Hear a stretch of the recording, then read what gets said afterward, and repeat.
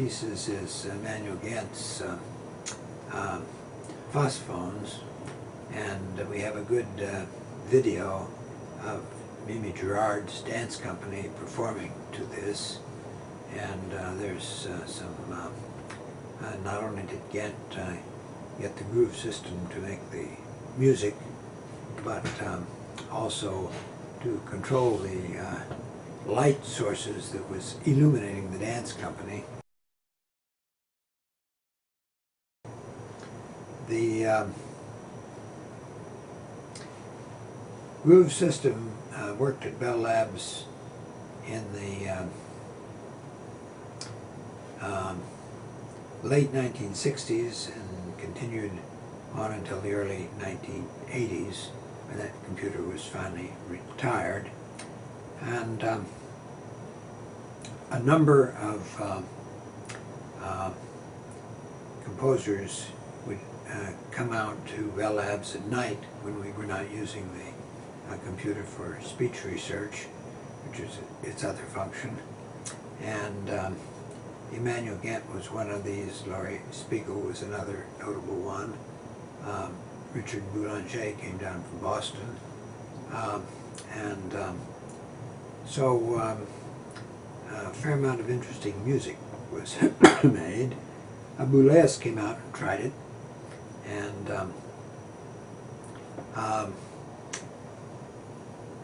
asked me if I could use the kinds of techniques to control the tempo of a tape recording, so that if you had the accompaniment for a soloist on a tape, you could then control the tape to maintain a good ensemble with the performer. And so I probably changed Boulez's, my interpretation of Boulez's request to what I call the conductor program, which I'm still interested in. And the philosophy behind the conductor program was the performer of a computer-based instrument should be doing a job more similar to the what the conductor of an orchestra does than the way the violinist plays a violin. So in the conductor program, the score of the piece to be played was in the computer memory as a sequence. Eventually MIDI files became the preferred way of putting a score in the computer program. And the job of the performer was to control the expression of the way in which the score file was performed. Now, what are the expressive factors that could be controlled? Well, the tempo, of course, and the micro tempos in the piece are one of the most important expressive factors. And in watching Boulez conduct, Boulez, in my opinion, has a very precise motion of his conductor's baton, and so he beats time in a very detailed and exact way, and he, I believe, hopes the orchestra will follow his beat.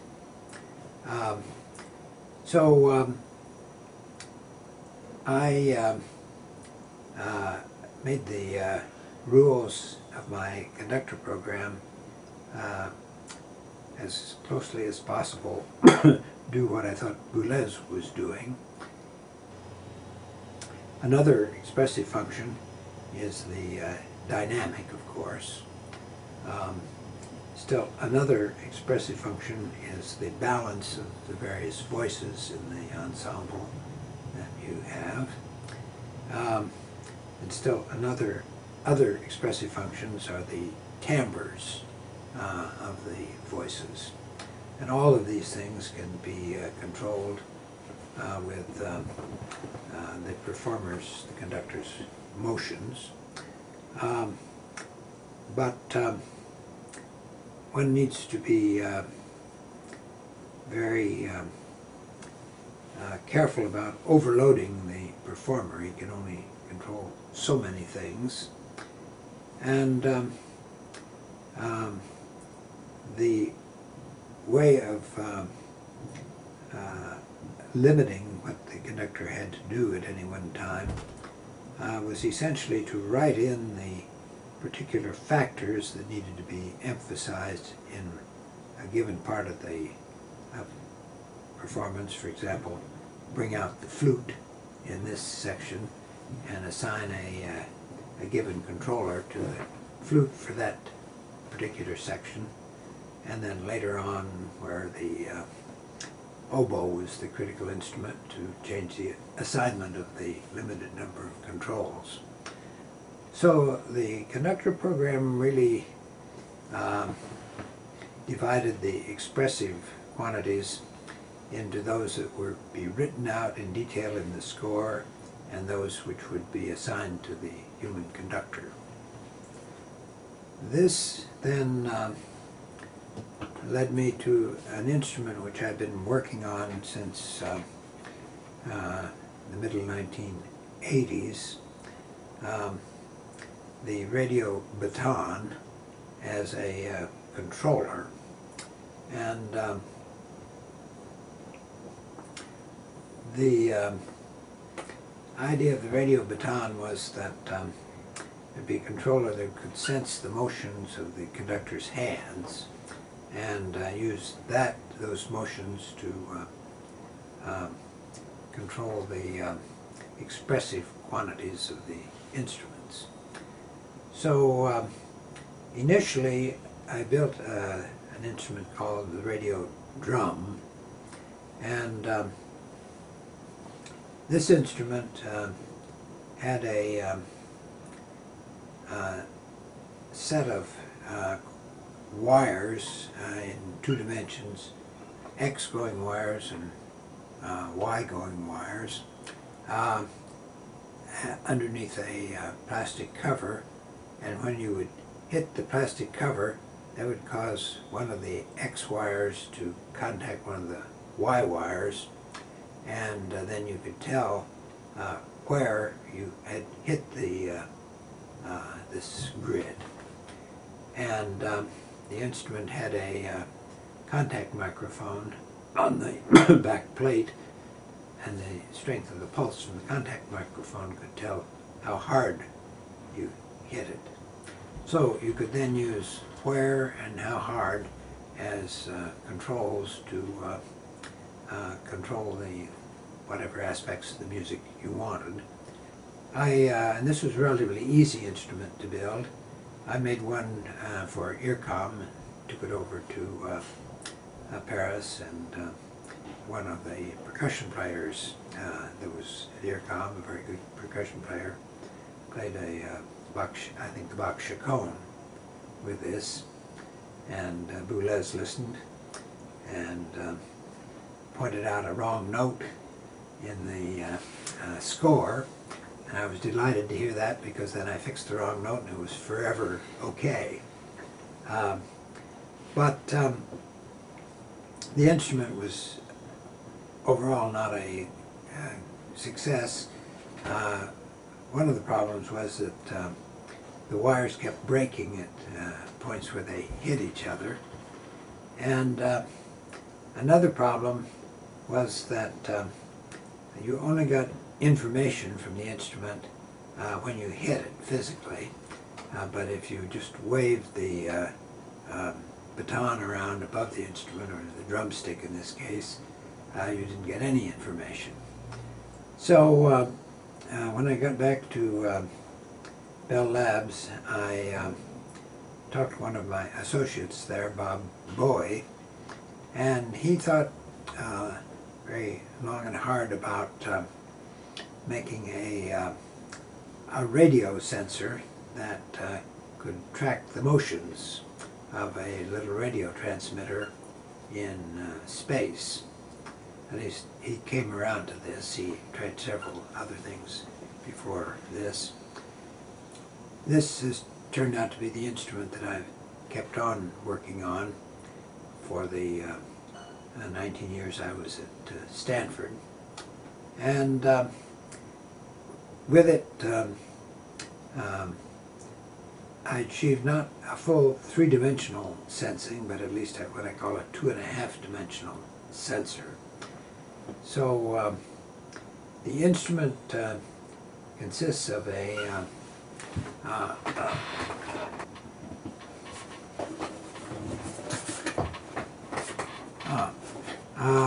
this radio receiving antenna, and if you were close enough to it, you could see that from the pattern of the metallization that there are 4 separate antennas on this plate, and by comparing the signal strengths received from a radio transmitter, here's the current version of the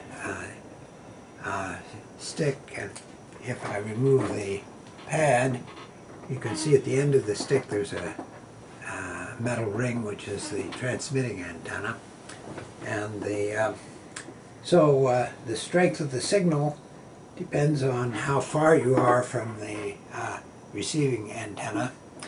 I and Tom Oberheim, who's joined me out here in California, I joined him, have been working on this device together for about a decade.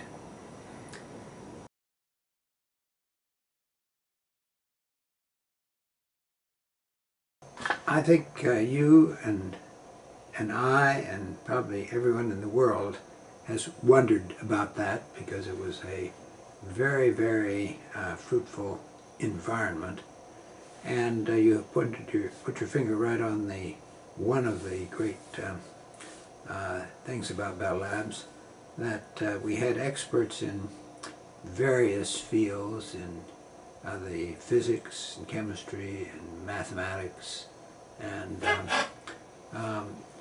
and they all were willing to listen and talk to each other and spend enough time listening to understand the question that someone from another field might have, and possibly, if they got interested, to actually help that other person solve the question. I had a number of mathematical questions come up that I was unable to deal with, and I was always able to find a mathematician who often was able to advise me and sometimes solve the problem for me. One of those exceptional mathematicians was named David Slepian. When I changed to a university job, I have been sort of disappointed that the interactions between real experts in various fields are much more limited. And I don't understand why this is. I think one possible explanation is that the support for the research department was, at least the research area at Bell Labs, came as a lump sum to the vice president in charge of research, and then he assigned various amounts of money to the various departments, and it was very generous support, so that no one really had to spend time writing proposals, going out searching for money, and competing with his associates. So maybe that certainly made people much more willing to interact.